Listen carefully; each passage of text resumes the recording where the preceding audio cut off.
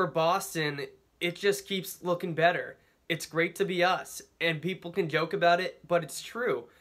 It's unbelievable. The Red Sox won the World Series. The Patriots won the Super Bowl.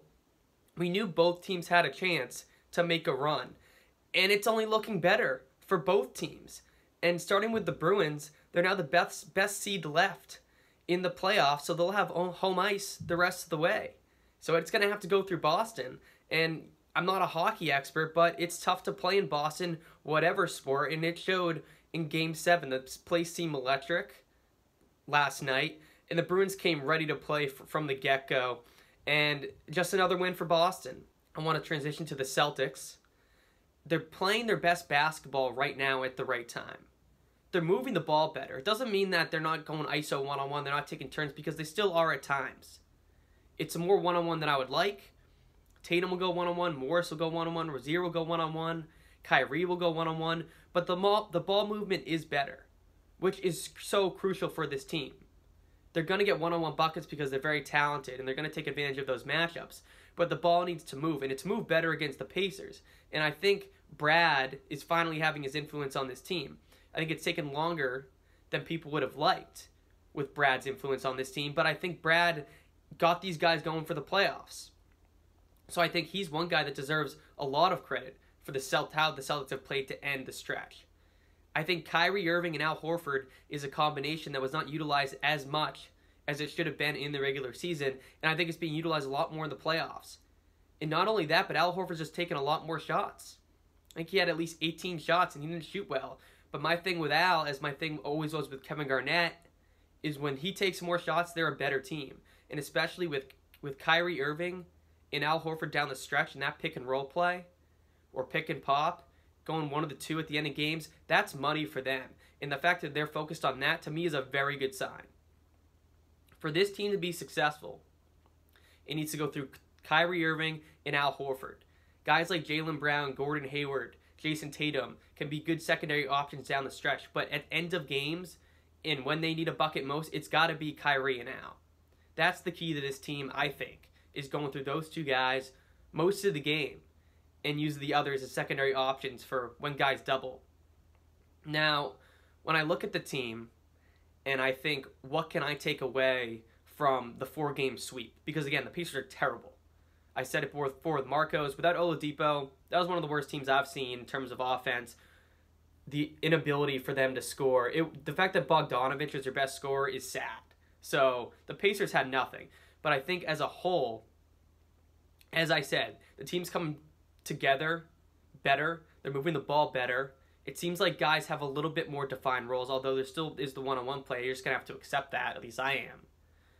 But I think the biggest thing, again, in addition to the Kyrie and Al being assertive at end of games, when I look at Gordon Hayward is not back to his old self. People saying he is, he's not.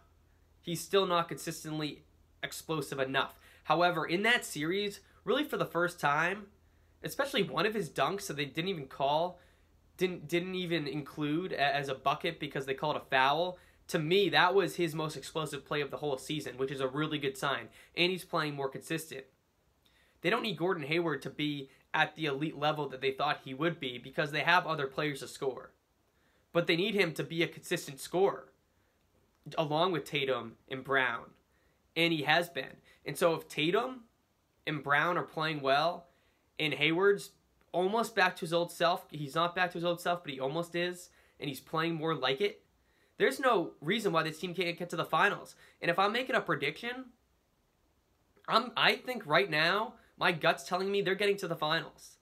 And I don't want to overreact to the series against the Pacers.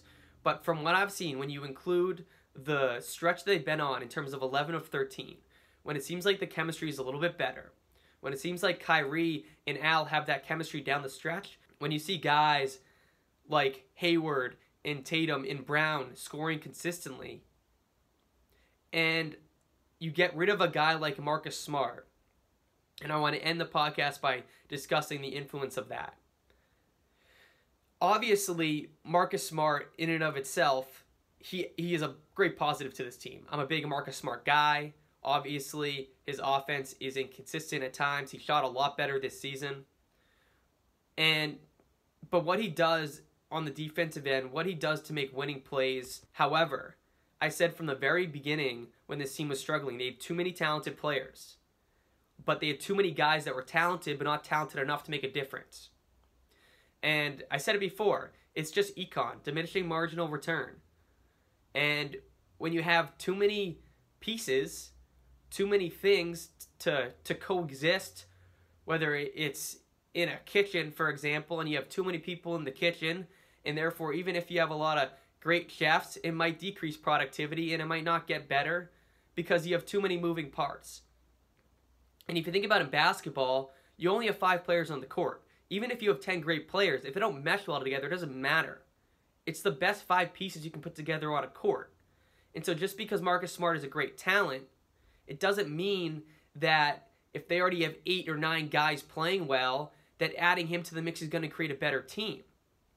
And I said this from the very beginning, and people are now talking about it now, in that when you take out anyone, they're a better team. Because there are fewer guys to play, you can have longer shifts, you can be on the court for a longer time. Guys like Hayward and Brown get bigger opportunity and get more minutes.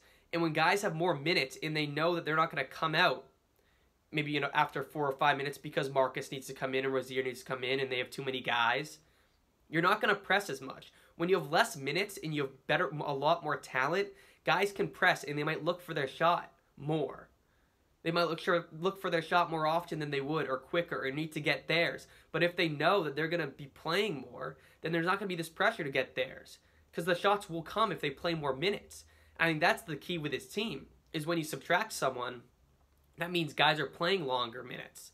And there's a tighter shift. And it's easier for Brad to organize and know who's playing well and sit those guys. And when you have too many guys, it's hard on the coach, it's hard on the players, it's hard to get into a rhythm.